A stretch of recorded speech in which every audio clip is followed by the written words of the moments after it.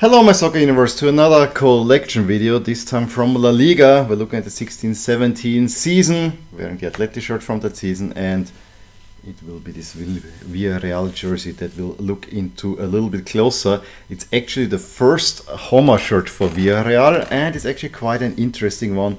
Overall, it is of course in the typical yellow submarine style. But we'll look at this shirt closer in just a little bit. First, how did this end up in my collection? Well, you know, it was in 21 when I tried to expand my collection a teeny bit, a lot, especially the La Liga collection, because I had only the, the normal big hitters in there. But it was always, yeah, Villarreal will be a team that sooner or later I will need to get in. Although I was never so sure, because on one side Villarreal have been doing quite some damage, if you like, in Europe. On the other side, they are actually from a really small town, and there was always the thought, yeah, are they big enough to warrant? Well, they made a run to eventually win the Europa League in the final against Manchester United. Still one of the craziest penalty shooters that I can remember. And in that run-up, it became really clear to me, I need Villarreal, because they, at least for the semifinals, the one I have for every semifinal list, shirt. And so the scramble came, and Villarreal jerseys are not an easy find here in Austria. Absolutely not. I saw a little bit, on Spanish websites, yes, either you pay big shipping or it's kind of sketchy. And so I went then to eBay, and I didn't know it back then. Now I know the seller. House of Football had this shirt up there for a rather reasonable price. I want to say slightly above 30 euros, and I said, okay, let's get that one. It came a little bit later. My wife still claims that the color is a little bit off, but hey, I have a Villarreal jersey, and that's all that it needed to be, and I'm quite pleased to have it. I would love to have an away jersey as well and so on, but that's for later. So let's have a little bit a closer look at this. Admittedly, I mean, at first it's your basic Villarreal jersey, but if you look a little bit closer, there are quite some nice details in there that Joma has put there. First off, the tag says it's a double XL, and yes, for Joma you need to size up most of the time. And while from a distance it's quite a simple shirt, if you go a little bit closer, and I think you see it also in the unpacking video, there's the collar here has a very interesting insert here, but there's also this, and it's only on the top, and it reminds me a bit of the Italy 2013 Confederation Cups jersey, this kind of V pattern, very shallow V pattern that actually then gets broken up here as well. It's also sort of repeated within the crest, and I'm really not sure if the camera will pick it up, but there's a very subtle patterning within the crest as well, which I think is really cool.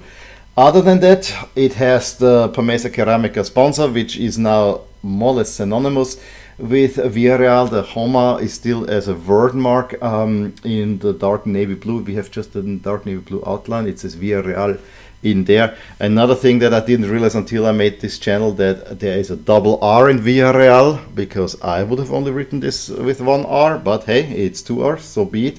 Maybe the one weird thing about this template is this shoulder here. It looks like there's a cape going. Fortunately, it's not differently colored, so this is a case where you have a template that might not look as nice, but if you have it all unicolored, it actually looks fine. And then we have this huge patch here for ventilation. What I really like about Joma shirts is that they have on the inside, on the tail, they have usually saying, so here it's Endavant and the Villarreal logo. I think this is a really nice touch. We have all the tags that come with it are on here as well, and then yeah, we have official product by Joma and the Dry MX system, whatever this might be. On the back it is a blank. We have Villarreal CF from the crest, so this is VCF, same thing as from here. The crown is actually quite nice, I have to say, but other than that it's a total blank. There's nothing on there. The one thing that is on there, and I love La Liga shirts for that, is you get most of the time the patch coming with it, and this was back then a really big patch. And I think I have it also on that. On the Atleti shirt it's actually considerably smaller. This is an L, this is a double XL, maybe it has something to do with that, but we have the patch on here. So looking rather good. It's all nicely stitched. I actually prefer it this way, that it's stitched on, because it's more durable. Although this threading, if you're not too careful, this might come loose and have some unsightly threads.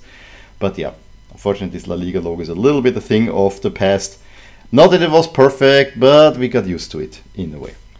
Now the season for Villarreal was a so-and-so one. They finished 5th in La Liga, so meaning they qualified for the Europa League after having actually played Champions League qualification, where they fell flat against Monaco on a 3-1 on aggregate. They then went to the Europa League, where they finished 2nd in the group, and then were ousted by Roma there as well. So, you know, kind of I think it's still a good enough season for a small team like Villarreal. So again, European commitment, but it did not end up in the Champions League. Some notable players were actually, I think I saw Rodri was playing for Villarreal, not 100%. I mean, for me, it's Samo Castillejo is probably the, as a former Milan player, that sticks out the most. Other interesting players, of course, Cheryshev. We had Bonera, an Italian.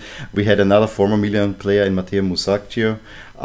So, you know, interesting team for sure. And I also Borré, the Colombian striker that scored for Frankfurt in the Europa League final in 22, was also in there. So yeah, that's so far my only Villarreal shirt. As I said, I would love to have an away jersey. Ideally, it would be a straight reversal, like a navy jersey with yellow accents, although they have not been using that as of late. Villarreal is actually quite creative with away jerseys. Like I say, there are many crazy colors in there. But as a home jersey, it literally does the job. It is all that I want in a Villarreal jersey. Nothing crazy, nothing outstanding, but it is a Villarreal jersey. Everyone will recognize it as such. So, let me know what you think about this one. Give me a thumbs up if you enjoyed this video. Subscribe to my channel if you want to see more. Talk to you soon. Bye. Hey there. I really hope you enjoyed this video. And if you did, here are some videos and playlists that you may enjoy too. Also, please consider subscribing to my channel and hit the little bell icon so you get notified whenever something happens in my soccer universe. And with that, have a wonderful day. Bye.